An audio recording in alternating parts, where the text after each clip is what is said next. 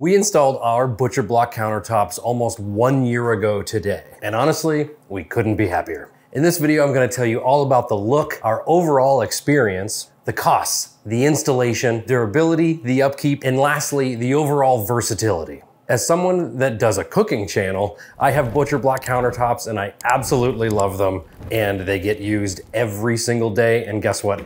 I've got two little ones that try to destroy it every day as well. We spend a ton of time in our kitchen. It's probably the most used room in our home. We do a ton of entertaining, a lot of parties, and like I said earlier, I do a YouTube cooking show. So we do a lot of cooking in here as well. So in this past year, this butcher block countertop has been used every single day in multiple ways. This butcher block is called Hevea or Hevea. I'm not sure the correct pronunciation, but it is rubber wood. We decided on the rubber wood, number one, because of budget. It was extremely cheap. This entire kitchen, island included, was just under $1,000 to do this entire spot. And we did it ourselves. We installed it ourselves with the assistance of some very helpful friends. In our brains, this countertop was a temporary solution for a renovation that we really needed to make in our kitchen because we bought our house 2 years ago. It was built in 1984 and the kitchen was definitely stuck in 1984 and elements of it still are, but we're getting to that.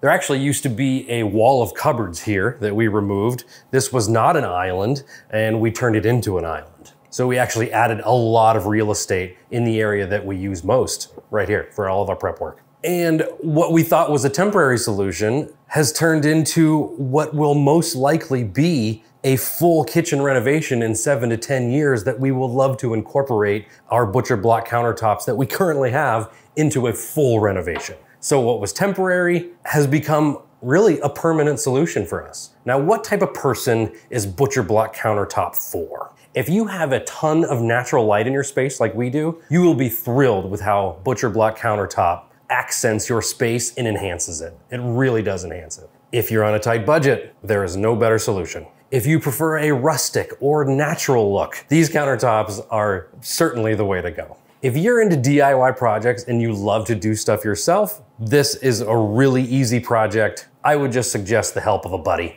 maybe two buddies. If you like the idea of being able to completely change the look of your kitchen, say every 3 years, butcher block countertops are very versatile. All it takes is a little sanding, a new stain, a new coating of sealant. You're off with a brand new kitchen every 3 years with just a little bit of work. Now, we have had granite in our past two homes and we love it. Granite is wonderful. It is at least double the cost of the Hevea butcher block countertops. There are more expensive butcher blocks, oak, white oak, hickory, all of those hardwoods are much more expensive than the rubber wood, but it just depends on what you like. The rubber wood, we love the cost of it, we love the durability, and also a fun fact about rubber wood is it is the most sustainable hardwood for countertops. It comes from the latex tree, and where latex trees are grown, they grow so fast. So fast, in fact, that once they chop them down, when they have outlived their latex producing cycle, they are produced right into these hardwood countertops, among other things as well, but mostly into these hardwood countertops.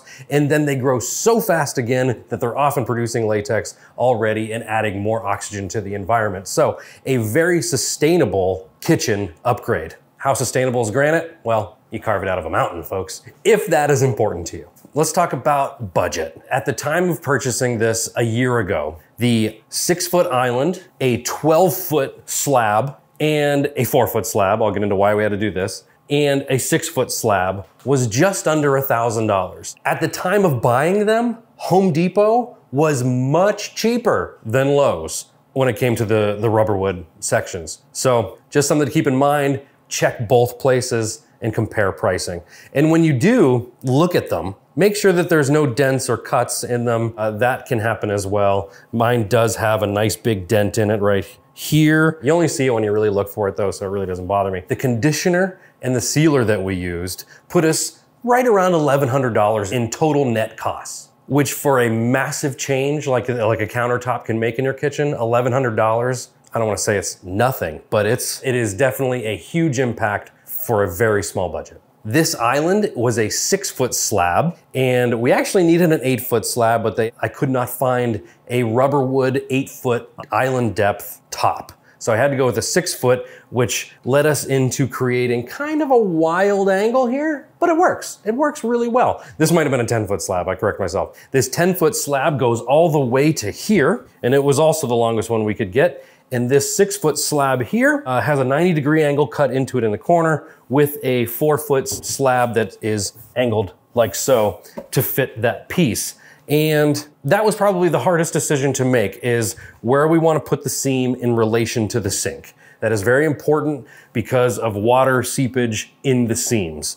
And quite honestly, it's done a really good job. How did we install it? Well, my buddy had a track saw. I invited him over with the lure of a Cajun reverse seared 3-inch thick ribeye, maybe a few beers, maybe some bourbon. I don't know, maybe you weren't there. I don't have any pictures of it. I actually wish I had taken some footage of the installation process. It was a very busy time for us and I didn't. I'm sad that I didn't, but with the help of friends and a very nice track saw to make these cuts beautifully straight, we were able to cut it and install it in 1.5 days. And that includes sealing the bottom of it out in the garage. So we sealed the bottom of it with a spray shellac. So where the dishwasher is, or the sink is, the bottom is moisture sealed, which you definitely must do, especially if you have a dishwasher. So when we made our cuts, our diagonal cuts and our straight cuts, we joined them with biscuits and wood glue. And you'll notice that you can kind of see our seam a little bit. That's my mistake after sealing.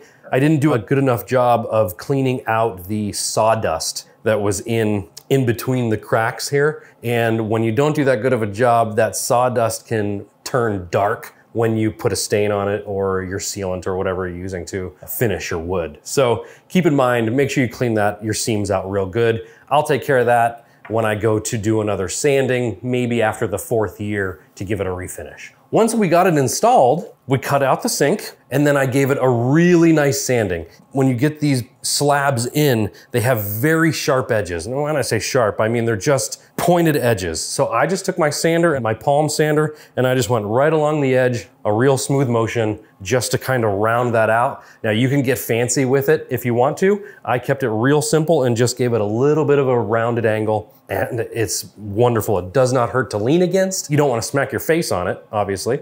Once I got that sanded, I got it all brushed off and vacuumed up with the shop vac. And then I added a coat of wood conditioner. And this was probably the most exciting time because once I added that wood conditioner, all of the grain and all of the natural beauty in the wood really started to reveal itself. And we were like, whoa, this is gonna be better than we thought. And that was the first sign that we made the right decision. As soon as we added that in, we're like, okay, we're gonna be happy with this. And once we let that dry overnight, then I started the next day with water locks. When it comes to sealing your hardwood, you have 2 decisions to make. Are you going to go with a food safe sealer or are you going to go with a non-food safe sealer?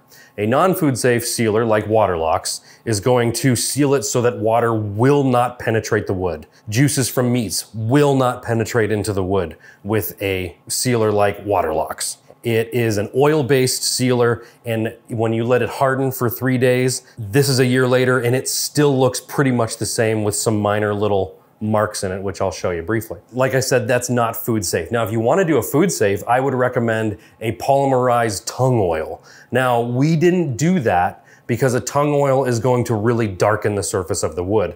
And as you can see behind us, we actually have some darker cabinets that we're going to paint eventually, but quite honestly, I don't know when we're gonna get to that. But we didn't want to darken the space. We wanted to brighten the space. So we went with the wood conditioner. I went 2 coatings with the matte finish water locks, and then 2 coatings of the high gloss water locks finish, and that brought it right up. And I can tell you, get a thick staining sponge if you're going to use either of those stains, a tung oil or anything, and put it on heavy and let it settle on its own. Tung oil, you can get some bubbles, so you may have to sand in between some coats. I definitely gave it a light sanding in between the coats of water locks as well. And this is how it turned out. And like I keep saying, we absolutely love it. So that is how we finished it, water locks. And I'll put links to all this stuff in the description below. Durability. Like I mentioned earlier, we have young children and they are very good at destroying things. If you have kids of your own, you can attest to this fact. Daily, they play with Play-Doh up here. They play with a little fake sink and they do things with actually running water, and water gets all over it. And there is just juice on it. There's strawberries, there's oranges, there's lemons. Anything that you could imagine that a child could do has been done to this countertop in the first year. Is it durable? Yes. And that is another reason we went with the water lock sealant. Now, yes, it is a butcher block countertop. Should you use it as a butcher block with your knife directly on it? Absolutely not, is my opinion. If you go with a food safe substance, you could, but we keep knives away from it. It is a countertop after all. And if you had a granite countertop, you wouldn't use that as a butcher block. So why would you use your beautiful new butcher block as a cutting block? Just don't do it. Use a real cutting block for it on top of it. Things that can eat away at your stain, citrus fruits, lemons, oranges, things like that. If you leave them on the surface for a little while, that acid from the citrus fruit can eat away even at a substance like water locks, but it's going to take a very long time. So just, if you see it laying there, pick it up, wipe it off with a wet sponge. Easy peasy. How do I clean the surface? I use a soft sponge and soap and water. That's it. Very easy to clean. Ever since switching to the hardwood countertops, we don't use anywhere near as many paper towels as we did before because paper towels are made of wood. They will scratch your surface if you're rubbing hard on them consistently. You see for yourself the result after 1 year. Now, you will have areas that will get more use. That's just a reality of a countertop. This is where we do the bulk of our prep work for every single meal. This is where our kids play. We sit over there and eat. We sit right below where the camera is, and that's our dining room area. This area gets the most use, but the other area that's gonna get a lot of use will be your sink area. Before we decided on butcher block, I watched a ton of review videos on people complaining about the water area around the sink buildup degrading the wood. This is not my experience, and that's because of the water locks. You can see for yourself here, there are no stains, there is no warping, there is nothing. There is no issues after the first year with this. Now, could that change after 3 years? Time will tell, and I'll make a review video after 3 years. But I don't see that happening, and if it does, the great thing about them is you can give it a light sanding, clean it off, restain it, you're done. And that brings me to the versatility of it. Say you get your countertops finished and you don't like the look of them. Well, shit. No problem. Let everything dry, let everything cure. It's gonna take a couple months. Oh, that's the other thing with water locks. You do need to let it cure for 3 months before you set anything on top of it, like a butcher block, like a knife block or any kind of things, because it will leave indentations in it. So let that cure fully. You'll probably be fine after 30 days. We went 3 months just to be safe. Back to the durability, another great thing about hardwood in the natural beauty of the hardwood is it's kind of busy. It's busy in like a calm kind of way because it's natural maybe, I don't know. I'm just spitballing here. But it's busy so that even if there are marks in it or little, say you get a stain, it's kind of busy, and when you look at it from afar, you really don't see those marks or stains unless you look really closely. So that's something to keep in mind as far as like, you know, the overall look and feel when you start to really use your surface. So upkeep and versatility, like I said, soap and water, clean it up. If you get a big puddle of water sitting there, just clean it up. Like that's all there is to it. Like if you're gonna let water sit, maybe butcher block countertops with a non-water sealed finish is probably not the best solution for you. I would go with a fully water sealed solution like the water locks. Some people finish their butcher block countertops with mineral oil. If you do this, you will most likely be unsatisfied in those areas that I talked about, like the sink. Mineral oil will not deflect the water. It'll keep the wood moist to a certain point, but that water is going to take over eventually.